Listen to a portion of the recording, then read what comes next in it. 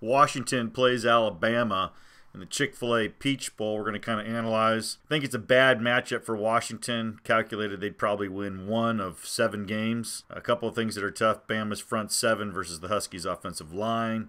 I really don't like Browning's arm. Too average. You really need a howitzer to force it in against Bama. Hurts on the ground. And I just think Bama is more physical. I did notice to win that 1-7 game, the Huskies do have a few opportunities to exploit and certain plays that need to be made, and they will be shown throughout this video. Tape clips of Bama games, Husky games, and some history of the Washington Huskies upsetting Miami as an 18-point dog. Michigan in the Rose Bowl is a 14-point dog, which is where the Huskies are right now, and also going into the Orange Bowl against a heavily favored Oklahoma Sooner team and upsetting them. So possibility exists. Let's get to some of the tape here and enjoy this video. Washington played a Miami team led by Warren Sapp, Ray Lewis, Kenny Holmes, and The Rock as 18-point underdogs. There goes Knapp Kaufman. Here comes the stuff, putting 8 men in the box to stuff the run. Executing safety blitzes to create turnovers, as you see. The same thing happened with Ole Miss. Coming in on a blitz, bam, Hurts goes down, there goes the ball, 6 points.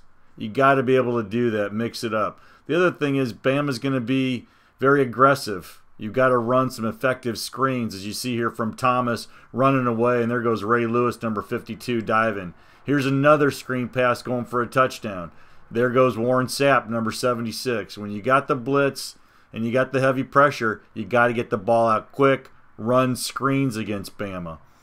Here's one that shows what Arkansas coming up right here. Easy, a rollout, misdirection. Here comes a screenplay.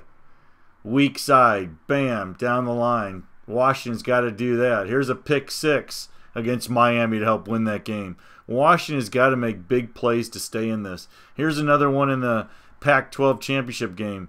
Pick 6 by Washington. It's mandatory that they make these big plays from special teams and defense. Washington's got to get the ball outside. Actually, number 1 for Arkansas made a nice snag there. John Ross going deep. Here's another one where he's got good hands. Browning going down. Ross going up. Touchdown. He's got to make big plays, use his speed. Here's another one. Looks like Bama really wasn't great against bigger receivers. Well, here's Ross again going deep. He's slippery. Look at him. He looks like a little bit of Deshaun Jackson in him. He's got the wheels. It'll be interesting to see if Bama can harness him a little bit. Here goes, who's this? Arkansas going deep. Again, a tight end play. It seems like those are the plays that are open. Another one. Kelly going over the middle. Bigger tight end, bigger receiver. Here is a run. Touchdown run by Ole Miss. Washington's got to at least come up with one. Gaskin, they got Gaskin and Coleman running. Here's Coleman taken outside. That's tough. He doesn't have enough speed, I don't think, to match up with Bama, but he's got a little bit more size. Again, this is where the jump ball comes in. Bigger receivers. Bama had a little challenge with. Ole Miss right here. Washington's got Dante Pettis. Excellent bigger receiver. Great hands. That's not the only play. I could show about 5 highlight reels of Dante. I think he's really going to be one of the unsung heroes if the Washington's going to win. Here's a punt return, playing special teams. Washington's got to do this kind of stuff. They got to come up with everything. Like I said, 1-7 shot for them to win this game.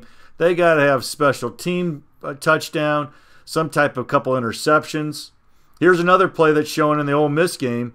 Bama gets a little too over-aggressive. Here he is. Safety bites on that. Gone. That's the kind of stuff that Ross and Pettis need to do. Here's a play in Washington. Throwing out to Pettis. You got aggressive Wazoo. Gets faked out. Going down to Daniels, which, again, a 2-touchdown underdog. Husky team from Seattle is now out on front. 10-0. A 2-touchdown underdog. A 2-touchdown underdog. 2-touchdown underdog. This is what needs to take place against Bama for dogs to win. Fake punts. I'm sure Bama's going to be ready for all the bag of tricks, but Washington is not going to be able to go in this game and win without having huge chunk plays from special teams, defense, turnovers. Anyway, Washington beats Michigan 27-20 as a 14-point dog. Miami, Florida, an exciting place to be on New Year's Day. The Sooners, the toughest team in America to run the ball on. They give up only 68 yards a game to the opponent's rush. Defense was led by nose tackle Tony Casillas, first-round draft pick, linebacker Brian Bosworth, also a first-round draft pick. What the Huskies needed to do was come after the quarterback mobile, just like Hurts, and attack him with blitzes, get him down on the ground. Some other things that we saw earlier is there were some blown coverages by Bama. Here's a pass to Danny Green for a touchdown. We saw that in the Ole Miss game, and that could be an opportunity for Pettis. Again, Washington, double-digit dog, goes in the Orange Bowl, beats Oklahoma by 11. Huskies, number 4. The Nebraska Cornhuskers, number 9. The winner will have a chance at a national championship. Size as they trail 21-9. Came up big on their way to this national championship, scoring 27 unanswered points. Beat Nebraska in their house 36-21. Got a standing ovation from the Cornhusker crowd. Jay Berry on an 80-yard touchdown. So Washington's won some big games as underdogs. There it is, 36-21. And you never know. They've got to pull out all the stops. Dogs beat the greatest team ever assembled on a college field. It's going to take everything. All the screens, misdirections, blitzes, 8-men in the box, Pettis returns, Ross deep plays, Browning not turning it over. A lot has to happen.